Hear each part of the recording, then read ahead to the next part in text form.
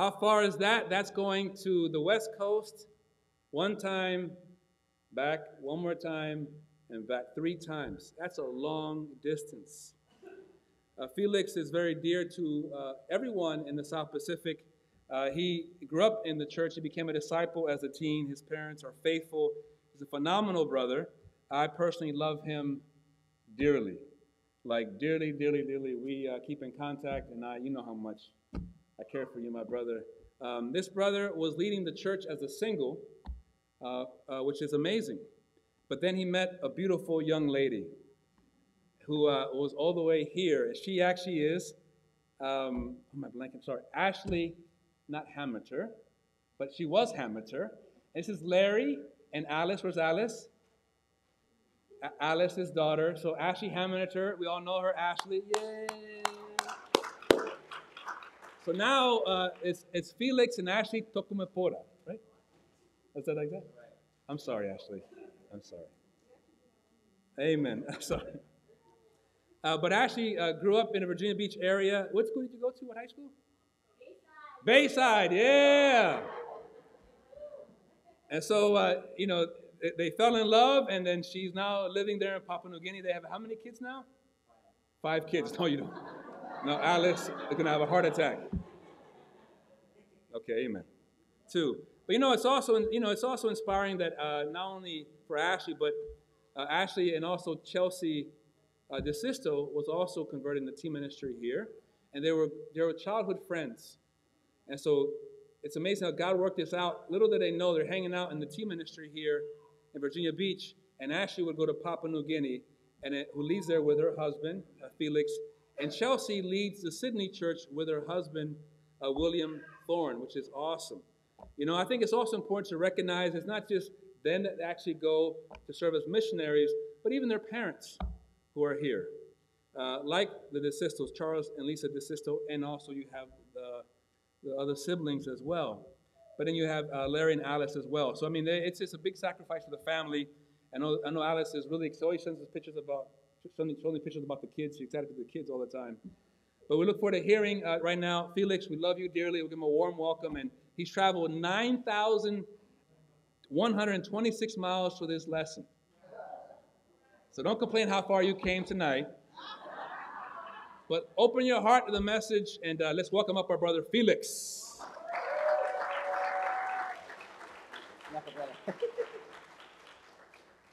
Thank you. Amen. Well, good evening, everyone. You guys excited to hear God's word? Yeah. Come on. I am really excited to be here. It's been 2 years, and as we are fully aware, COVID kind of disrupted all our plans. But we are here. The fact that we are all alive here is all unknown to God. But I'm so grateful to be here to see my father and mother-in-law and, my brothers and sisters, on the other side of the marriage. And, just to get to spend some time with them was very special. But, I was there and my mind was on the World Summit Conference because that was our plan. And then we were coming by here. As always, we want to come and spend time with our family. And then I got a message from Alex again, can you come and preach? And so, yes, definitely.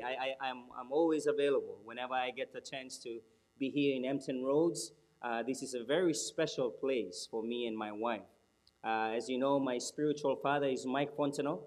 And, we work together. We partner together in the Spa region. He is now officially retired, but not retired in Christ. But in the ministry, serving full time in Sydney, and but Mike used to lead the church here in Hampton Roads many years ago. But one day he was a guest speaker in Port Moresby, and my parents were kind of visiting around that time, and it was that Sunday that they never turned their back, and here I am.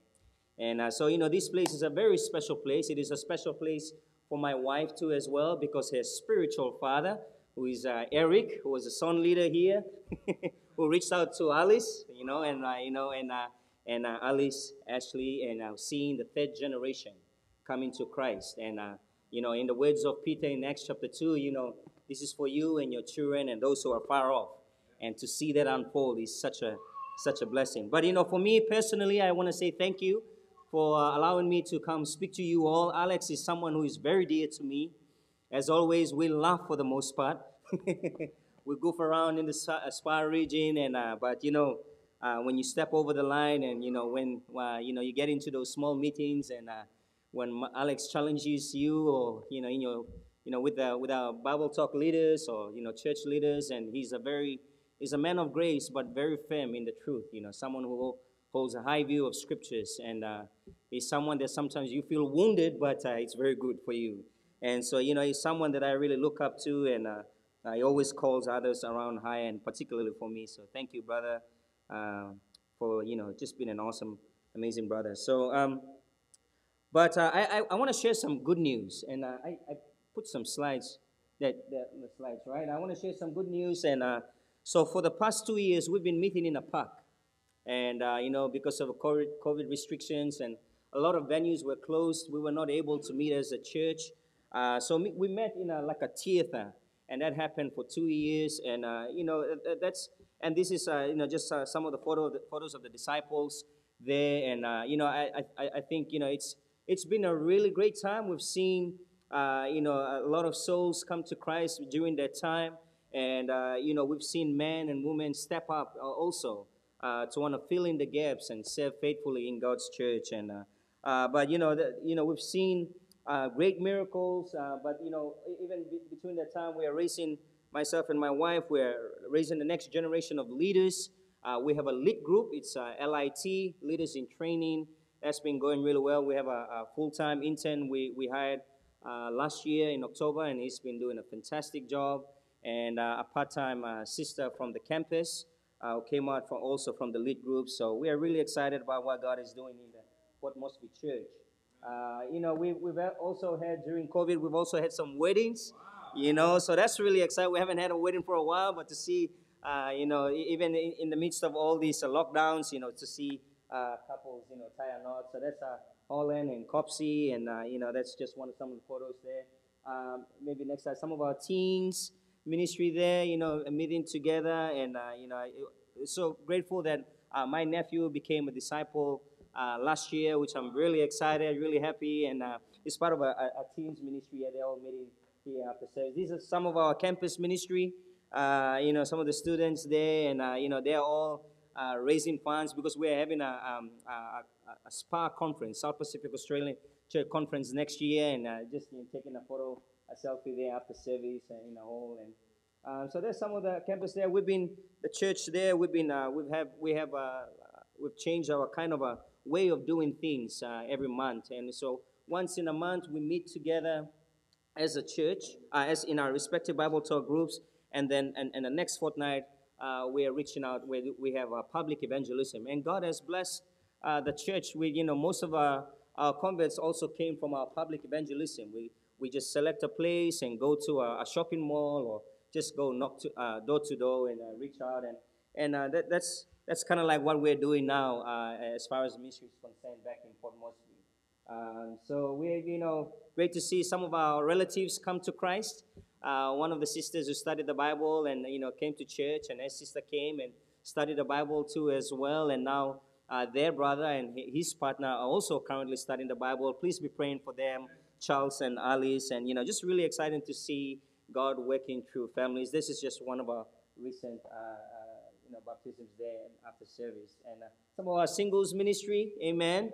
The Yo Pros there, just taking a photo after service there, and Thomas, the guy in the purple, a pink shirt, he's one of our interns back in Port Moresby. So I think that's it. Just some good news I'm sharing around in what's happening in Port Moresby. As a region, 10 years ago, we started with, we had around right across the SPA region, Australia, New Zealand, Fiji, Papua New Guinea, and New Caledonia. Recently, this year, we've planted Christchurch, Church of Christ. We had a couple move there recently, and at the end of the year, we have a Newcastle. That's one of the regions, cities in Sydney, in Australia. And we also have plans for the Lae is like the second largest city in Papua New Guinea. And so we have plans to, plant churches in those respective regions. And, God has blessed the region for the last 10 years. We've grown from 700 plus disciples to 1,400 disciples. So we've had, I think earlier on, 10 years ago, I think we may have had, Alex, when you were there, how many staff were there? I think we were like 30 or less than that. And now we have 50 full-time staff around the Spire region. I think we had 20 or something like that, and then we have like 50 now, and we're still hiring. But God has really blessed the Spire region. I'm so grateful to be a part of a striving, growing region there, and I'm able to share some of these things to everyone here. But let's go straight into God's Word. Amen? So, we are just, everything is very fresh on my mind from the ILC. I had the opportunity to speak at the conference and to spend some time with disciples, and I think some of us were there. And it was a great time. It was my first time to see all the disciples around the world in Orlando.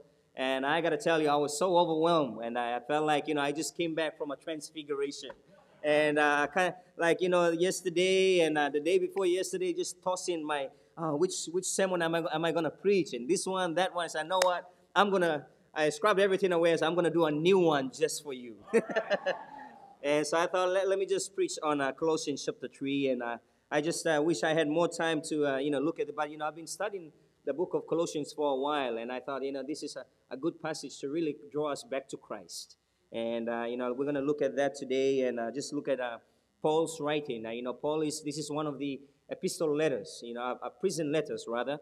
And Paul is in prison. And he's writing, there is a bit of a confusion and some difficulties around the church. And Paul writes this letter. Obviously, if you've studied this book, you will know that he didn't plant the church, but someone planted the church, but he had some news about what was happening there. He writes a letter, sends it to a minister, and he goes and he reads the letter there. And so we're going to look at some of the things that Paul has addressed to the church there. And hopefully we can have some time of reflection and also see, what are some of the messages that are for us too as well in this day. Amen? So Colossians chapter 3.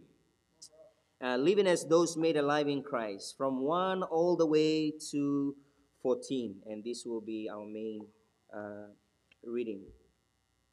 Since then, verse 1, you have been raised with Christ. Set your hearts on things above where Christ is, seated at the right hand of God. Set your minds on things above and not on earthly things. For you died, and your life is now hidden with Christ in God. And when Christ, who is your life, appears, then you will also appear with him in glory.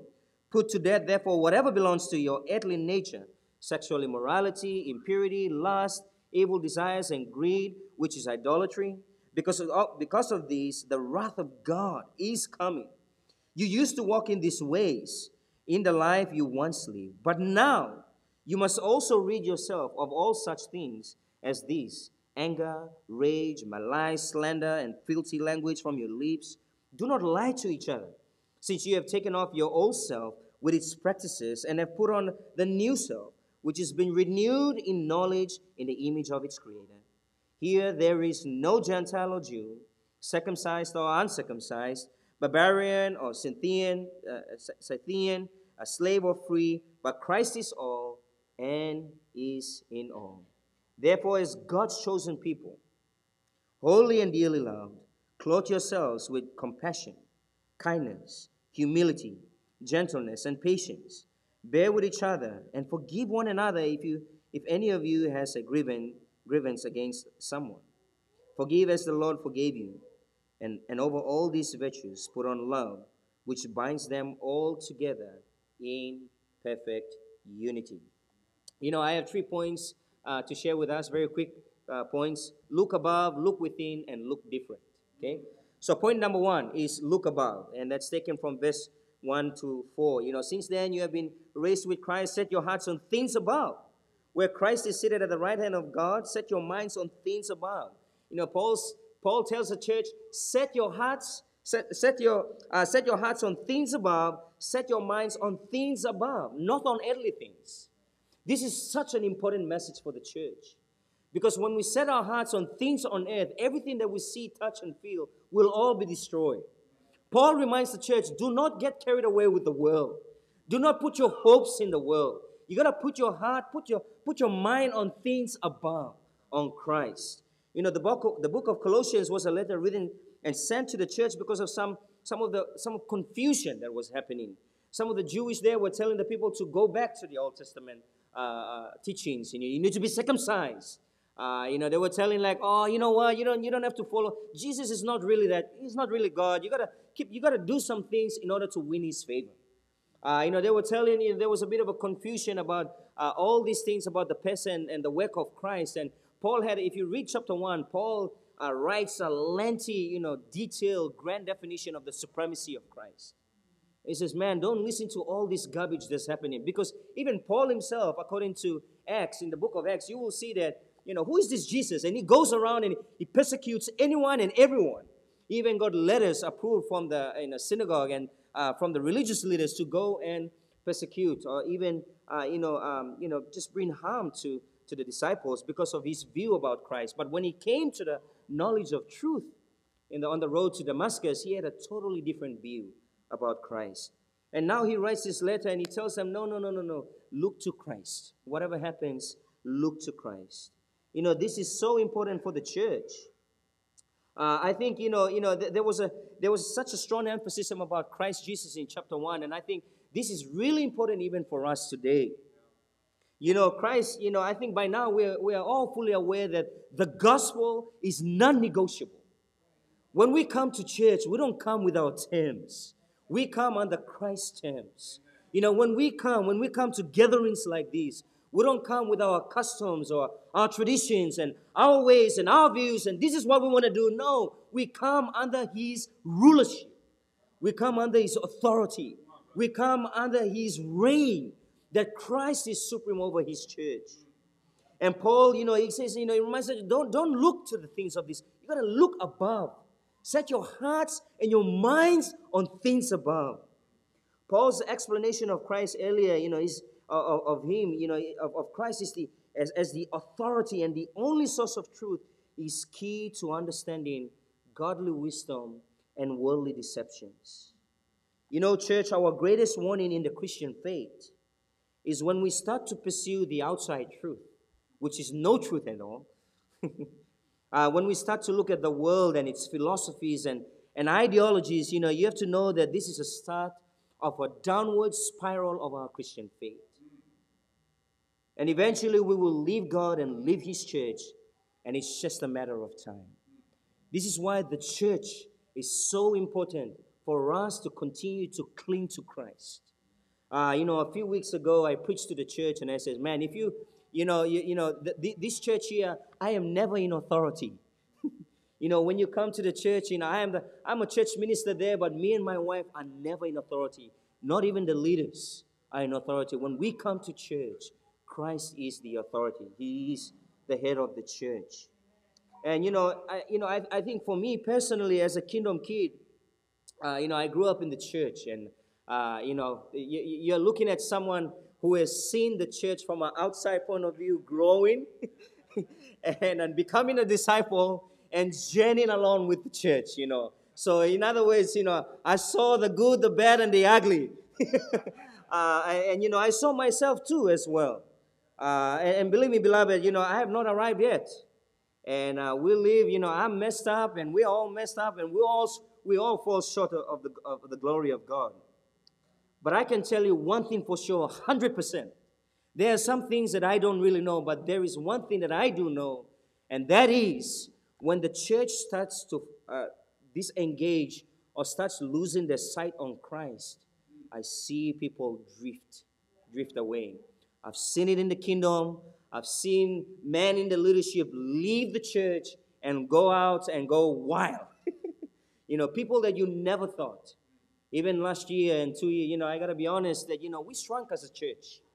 We grew, the last time when I came, we grew as a church for 2 years. We had a high percentage. We had the highest percentage of growth in the Spa region. But, 2 years later, we've seen a lot of people leave as well. And it was really a tough time for us. When you lose your job here, you get some kind of a support with the government. In Papua New Guinea, once you lose your job, you lose 3 other families tied to the family. That's a big deal. There is no support. And that hit us really hard in PNG. But it was a very difficult time. But, I reminded the church, if you hold on to Christ, man, you will not lose your faith. And, I've seen these things. I've seen men leave God because of their shallow walk with Christ. And this is so important for us. Paul reminded the church in Colossae, and he reminds us even now after 2,000 years, we need to set our hearts and mind on things above. Because when we set things on earthly, we will lose. We will lose the battle. That's why Paul says, since then you have been raised with Christ, set your hearts on things above where Christ is seated at the right hand of God. Set your minds on things above and not on earthly things. There is an interesting word that's used here. In the NIV, it says, set your hearts on things above. But I don't know if there's a slide there. In the ASV, in the King James Version, and the ESV, it says, seek the things that are above. Set your heart, set your mind, and seek. Set and seek are two kind of, it's a little bit different. Seek is an interesting word. It actually means having an agency and a desire and an ambition. When Paul is writing to the church, do not just set your hearts on things above. He says, desire it. Have some ambition for what is yet to come. That's your hope. He says, you got to be urgent. You got to have a desire and an ambition. We all are ambitious to something. But Paul writes to the church, man, you got to be ambitious for the hope and for the glory that is yet to be revealed. I want to show a slide of my father here. My dad is a long-distance runner. He was a two-time Olympian. And it's been more than 30 years, and no one has broken his record yet in the 10,000 meters and in the marathon. He dominated his field in the 1970s and 80s. He was very ambitious. He was a great seeker in running. And he had only one desire, and that was to win the gold. My dad in the 70s and 80s, he was known as the king of the road.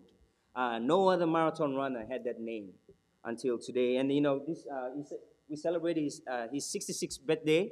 He says that he was born in 1954. He feels that he's 68 years old. But we said, no, it's all right, Dad. You're 66, okay?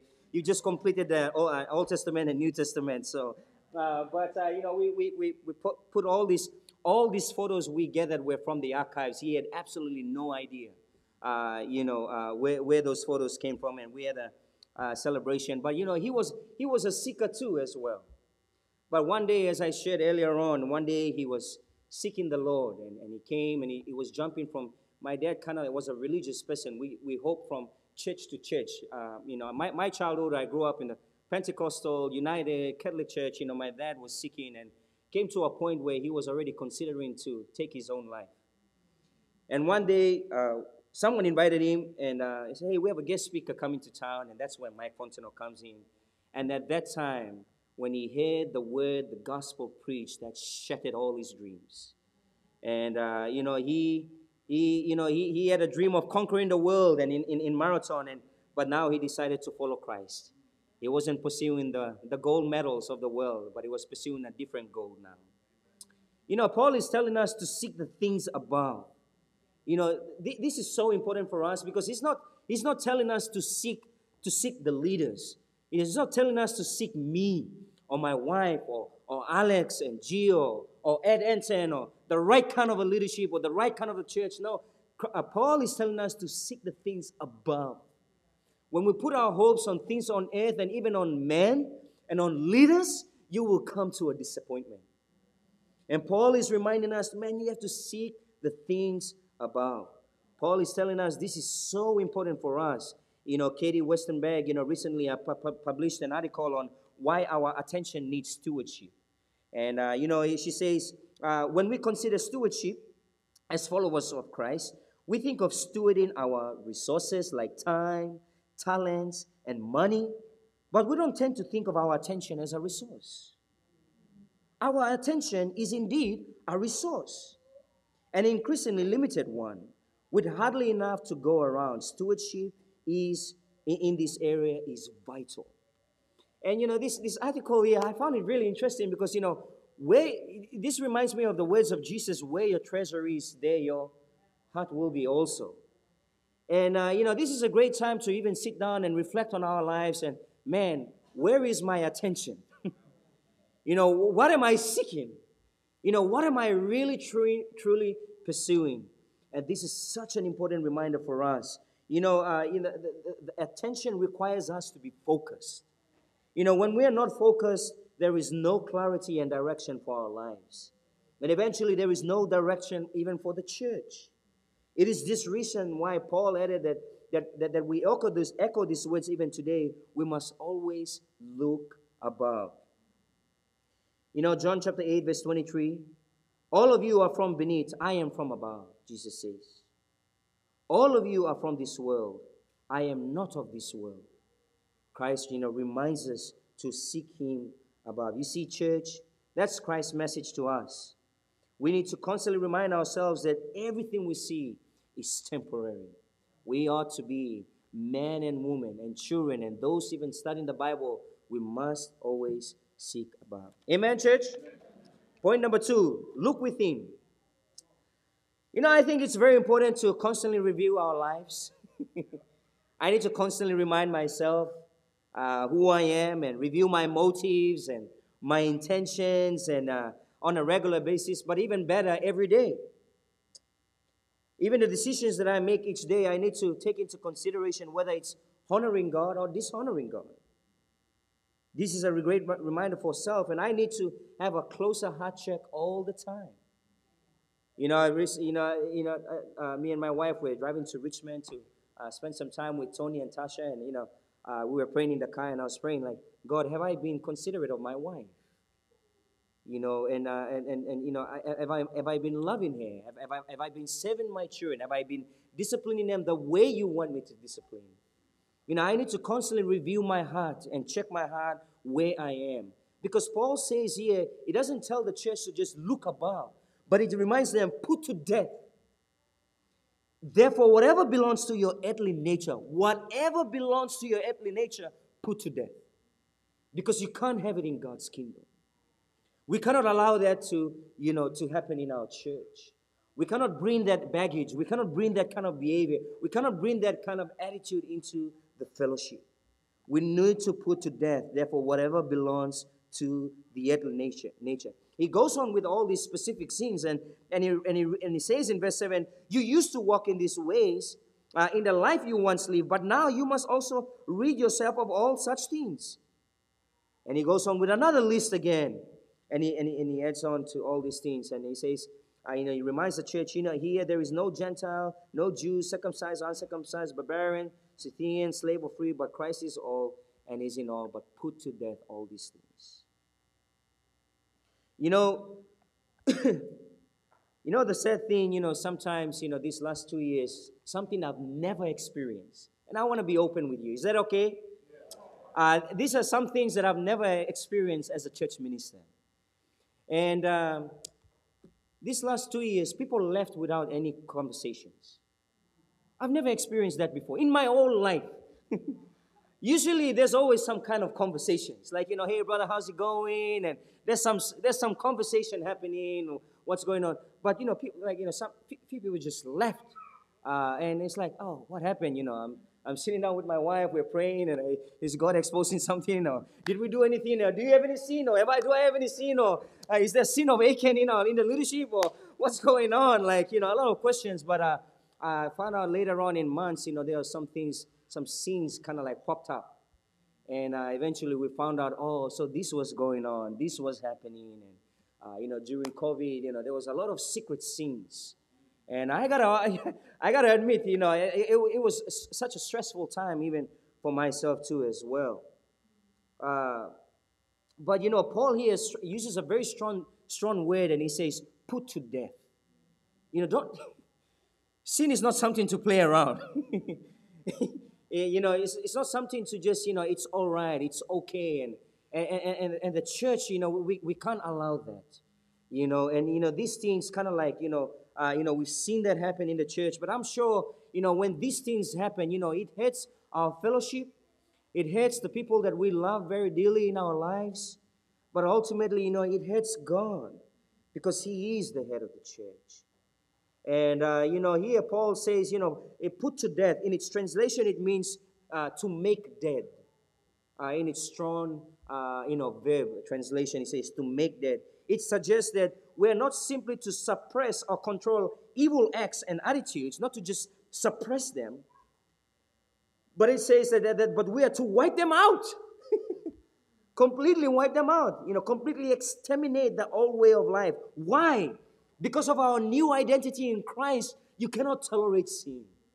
You got to put to death. You got to completely wipe out. And I got to be careful sometimes. I have a rule, I was sharing this to the church and to some of our leaders, I have a rule, I don't text women after 9 p.m. I don't text anyone. I have sisters and my mother and my aunties, my cousin sisters, yes, but any woman I don't text. That's a rule of thumb. That's a rule for me. I gotta guard my marriage. I gotta protect my marriage. I don't watch movies alone. I watch it with my wife. Once in a while we go to the theater or I'm at the house when we feel like when I'm watching Netflix. That's just I gotta guard my heart. Sin is everywhere, and the heart is so deceitful. But I gotta be cautious.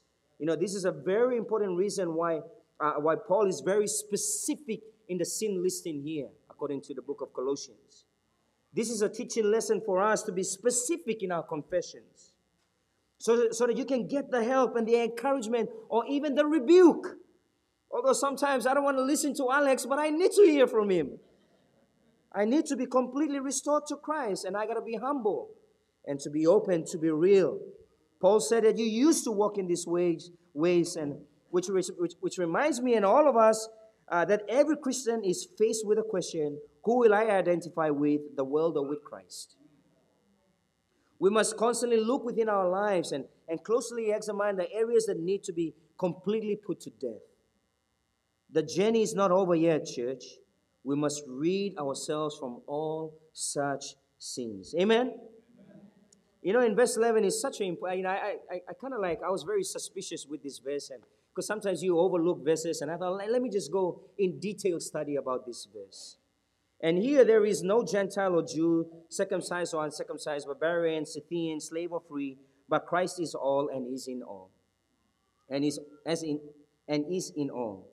Paul was addressing those who had religious backgrounds and those who were also who didn't have any religious backgrounds. They completely knew anything before coming to Christ. There were some people who knew the Judaism and the Hebrew and the Old Testament, and there were some people who didn't even know, and those were listed here in this verse here, the barbarians, Scythians. How do we know this? The barbarians were those who were not Greeks, those whom we would call heathen today. The Scythian tribe was the worst kind of barbarian. Scythia was the north of the Black Sea and the Caspian Sea. The people who lived there were probably the most barbaric the world has known. You talk about pagan and heathen and brutal, they're mean. They would take their enemies and scalp them. Then they would use the skull as a cup and drink the blood of the victims out of the skull. It is interesting to know that some disciples in the church in Colossia were cannibals. I come from a very small island in Milimbe. My island where I come from can fit in Virginia 250 times. Our history, we are all cannibals. So take care of yourselves.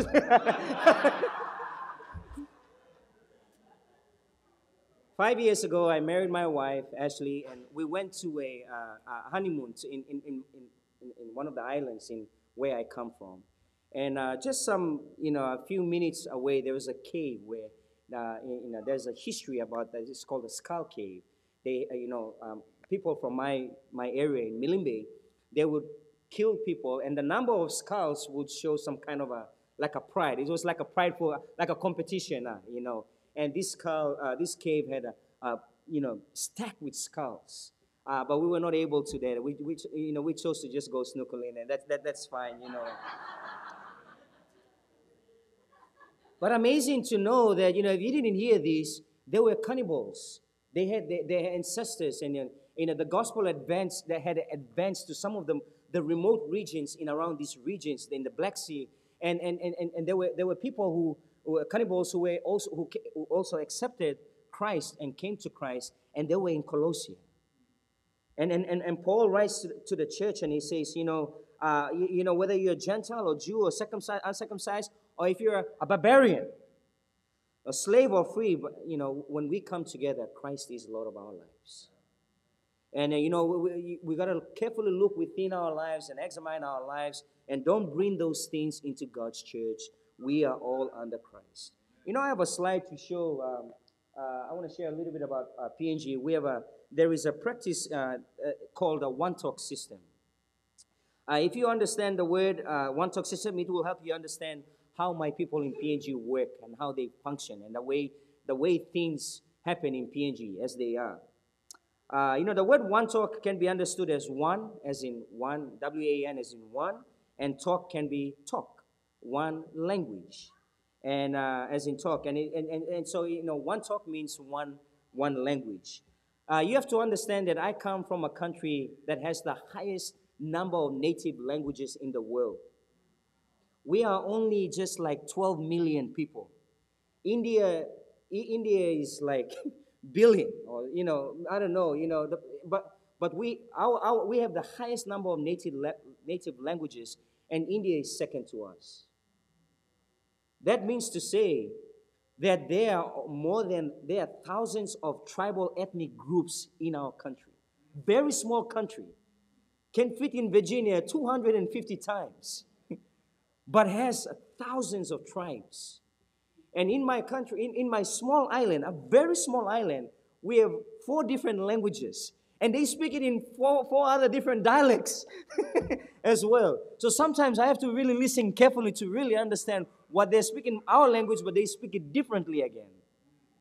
And so, in the church, in the church in Port Moresby, we are all Papua New Guineans, but you have to understand that there are different people from different ethnic groups, different tribes, different viewpoints on culture, politics, marriage, family, the way they cook their food, the way they dress up, the way they celebrate independence. All are you're looking at 1,000 different ways.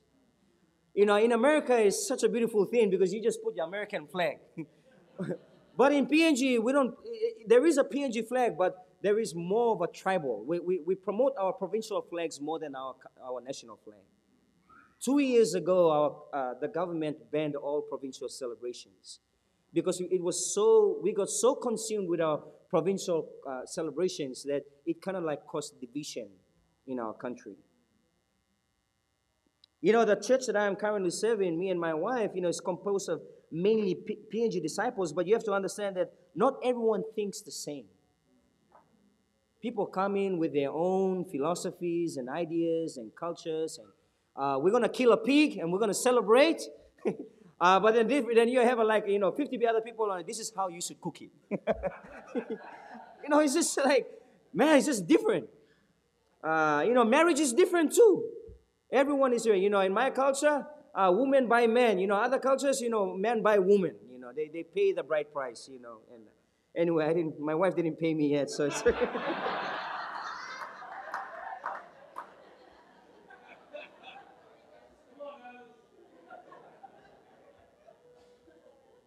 But Paul was writing to this church, and they were coming with different.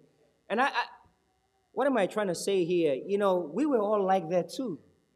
We had our own opinions, our own views, our own thoughts, our own philosophies, our own ideologies. But when we came to Christ, all of that was down the drain. When we came to Christ, you know what? Christ is the Lord of this church. When we come here, we submit under His Lordship. We don't bring our customs. We don't bring our languages. And like PNG, this is how we do it. This is how it should be done, and this is what you should do, and this is how this is how my people did it. No. When we come to Christ, Christ is the Lord of His church, and we're gonna constantly review ourselves within. And Paul says, in here, Paul says, here there is no Gentile. Here, in this house, in this church, here, don't bring all these things to the fellowship. Only Christ is all and true all. And we need to constantly look within our lives and see to it that we are all in for Christ. Amen? We're not half-hearted. Our identity is in Christ, and therefore we don't think like the world, behave like the world, or pursue like the world, or even smell like the world. But we walk as those in Christ. Amen, church? Last one. Last one, okay? Another 40 minutes. No, I'm kidding. It's going to be very short. We're going to look different. We're going to look different, and I shared this at the ILC, and, we were coming back, and, my wife, we were stopping by in Australia, and you're coming from PNG and going to Australia and looking at different clothes, and let's go look for some baby food.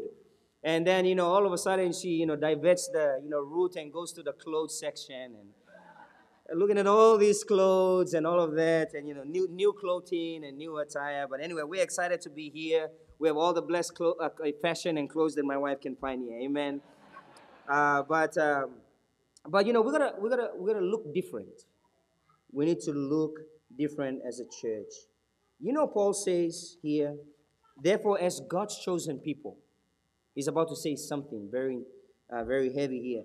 As God's chosen people, holy and dearly loved. I can almost feel like God is a racist. He's very selective. It's like, yeah, God loves everyone, but His church is a very special place.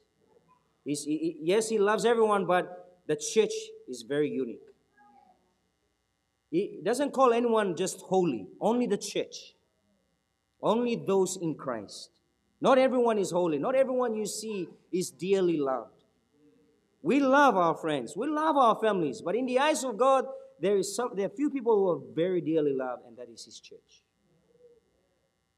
And Paul writes here, he says, as God shows, hey, Hampton Roads or, South Beach or whatever you want to call this region, hey, church, as God's chosen people, dearly loved, holy and dearly loved, clothe yourselves with compassion, kindness and humility, gentleness and patience. Bear with each other and forgive one another if any of you has grievance against someone. Forgive as the Lord forgave you. And over all these virtues, put on love, which binds them all together in perfect unity. As God's chosen people, you ought to live like that. You ought to be different. When the world doesn't want to forgive, you must forgive. As I was preparing my sermon, someone from PNG messaged me and said, "Oh man, I can't forgive my girlfriend." It's like, he's not a disciple, by the way. But what do you think I'm going to say? You think I'm going to say, don't forgive them? I was like, listen. I said, what happened? I asked a few more questions, and okay, maybe it's about time you forgive and put to closure. He said, forgive? I can't forgive, Felix. Tell me something else. That's how the world thinks. That's how the world thinks. Not in the church. In the church, we ought to forgive. We ought to be compassionate. We ought to be kind. Got to be humble. There is no room for unforgiveness. There is always space for forgiveness in our hearts. Paul here says we ought to be different. You gotta look different. You gotta look above, yes, look within, but you gotta look different. Therefore, as God's chosen people, or as the translation reads, other translations read, the elect of God. The new man is elect of God. This means that God has chosen the Christian and chosen him to be something special in His plan. We are all special in God's plan. And we are holy and dearly loved. I rarely hear anyone say, like, usually when you do welcomes, say, hey, let's welcome our brother from Papua New Guinea, or our awesome brother, or, is the most giving. But you rarely hear someone say, hey, let's welcome our holy brother. Hey, let's welcome our holy sister. You don't hear, holy is such a big word to use. But here God says, you are holy and dearly loved. We are holy and dearly loved. Do you realize how precious we are in God's eyes? I don't know how you're feeling or what you've been going through in your life. I haven't stayed here longer to really spend some time with you. But man, if you have not heard this, you are holy and dearly loved. And from God. This is from the mouth of God to you. To be honest, this when I read this, I get very emotional because sometimes, I was, earlier this year I was thinking I'm going to the ILC, but I was battling with, just a bit suspicious about my faith. I was questioning a lot of things about my life, and I kind of like opened up to a few brothers, and I think I mentioned a little bit to my wife Ashley, and we talked a lot about. And then I got an email saying that, hey, we're inviting you to speak, and I'm like, okay, God, speaking. We're inviting you to speak, not just speak here, but to speak at the ILC conference. And I thought to myself, oh my Lord, what is happening? Is this like, is this a joke or something, And it was such an incredible honor for me, to speak at the ILC and to be at the feet of all the heroes in the faith of our movement. And God blessed me with that, and I was so humble and was able to speak there. And, but I just think, man, God loves us deeply, more affectionately than anyone else.